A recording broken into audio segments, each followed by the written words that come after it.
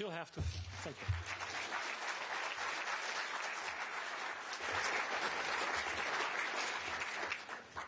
We are looking into space,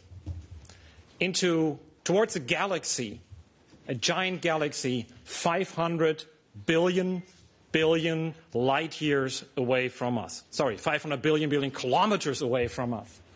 Very big galaxy which was suspected to host a supermassive black hole in the very center.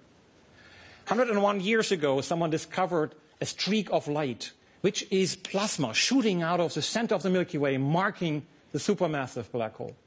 I never believed that this black hole was as big as people said, until we saw that. This is the nucleus of the galaxy M87, and this is the first ever image of a black hole.